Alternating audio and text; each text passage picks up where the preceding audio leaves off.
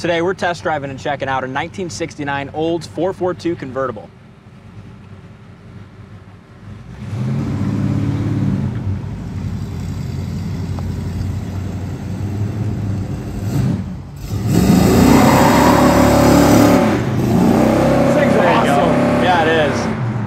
It's a factory 455 car as well. It's got a dual four setup.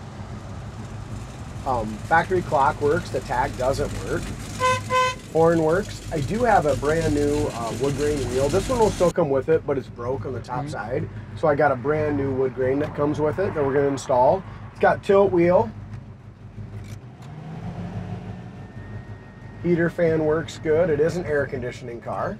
Okay. Was a factory power antenna. That does not work. Power top works great. Wipers work. Power locks do not work, but all 4 power windows work perfectly. Really a highly opted car for the factory. It really is. Power steering, power disc brakes in the front. It's got an aftermarket radio here, but it does have a CD player inside that does work.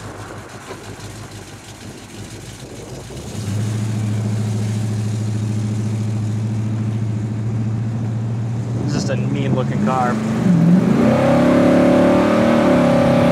Man, it shifts great, don't it? That does. Beautiful shifts. Look how nice it goes down the road. 80, 85.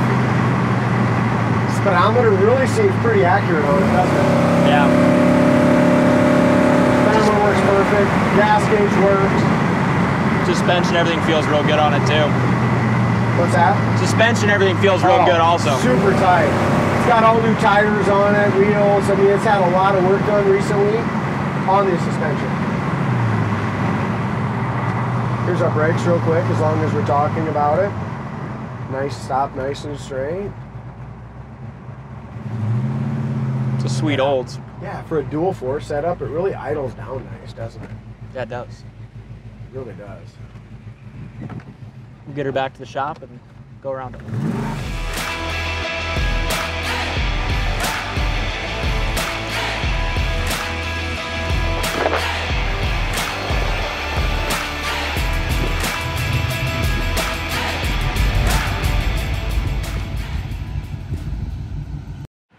This is a sharp looking 1969 Olds 442 convertible. Yeah, a real 442 convertible done into a Hurst-Olds clone. It's got a 455 with dual quads. And what about the stance? I mean, the stance is my favorite part about this Olds. Yeah, great stance. And just the fact that it's a real deal 455, 442 convertible. You just don't see them very often at all.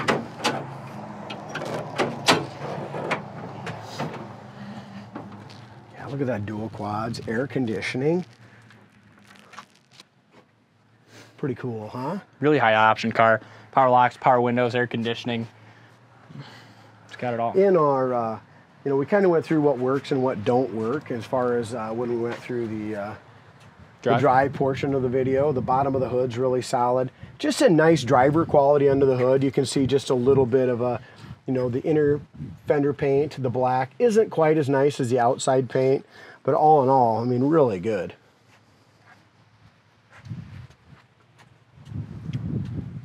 Good looking motor, isn't it? Yeah, it is. I love the Hurst-Olds hood scoop on these. We used to have one of these years and years ago, maybe 15, 20 years ago. This one came out of Florida.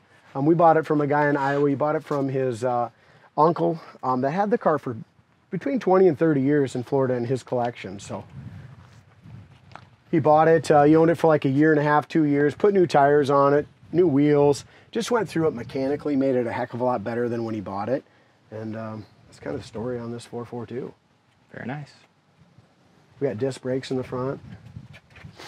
Back of the hood really lines up nicely, top of the hood, fender, all the way down that door. The gold looks great all the way along the bottom. If you go to our website, coyoteclassics.com, you're going to have about 15 to 20 photos of the undercarriage as well. Love the rear wing, all the decals, spoilers. striping, looks great. You got the 442 correct bumper. Dual exhaust comes out just like it should there. Really straight car. Top's in great shape as well. It's a white top, isn't it, D? I'm sure it is. Power windows all work perfectly. Dash pad is beautiful. Does have the correct steering wheel, but top of the steering wheel is broken, so we bought a brand new 442, kind of the old wood grain, the real nice one, kit. So that will be installed. It's got the correct shifter, console. Wood grain's in great shape. Bottom corner of the door looks good. Aftermarket speakers in the door. Really a good solid car. Inside is beautiful. Would you mind pulling the keys and looking in that trunk quick? Yeah. Trunk lid gap over here on the driver's side is great. Same thing on the passenger, really fits nicely. Back bumper is nice and shiny. A couple little scratches in it though. Trunk is amazing. Did a great job there. It's all speckled properly. We got ready. Original radios in here. That's nice. Would probably be good to put in again someday. So you get original radio. Tail light gasket set. Original spare tire. Was a power antenna, not working. Looks like we got some new gaskets for it as well.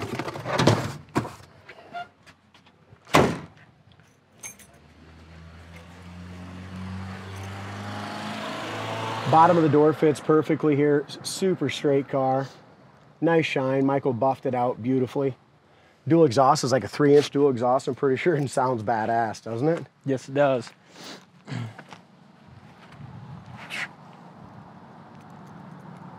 As far as bottom of the door, fits really nicely. Back of the hood lines up good. Tilt column as well. Almost forgot about that. It's got all the options. I don't know what it, there's not that many that it doesn't have. Factory tack does not work, but the clock works in the tack. I know what he said. I think he did electronic ignition in it. Okay. Sure. So that's why the tack's not working. Yeah, it worked up till then, he said. As far as the seats go, really they're in excellent shape. Don't see much wear at all on the cords. We got 85,760 miles. Gas gauge works very well. Could be original.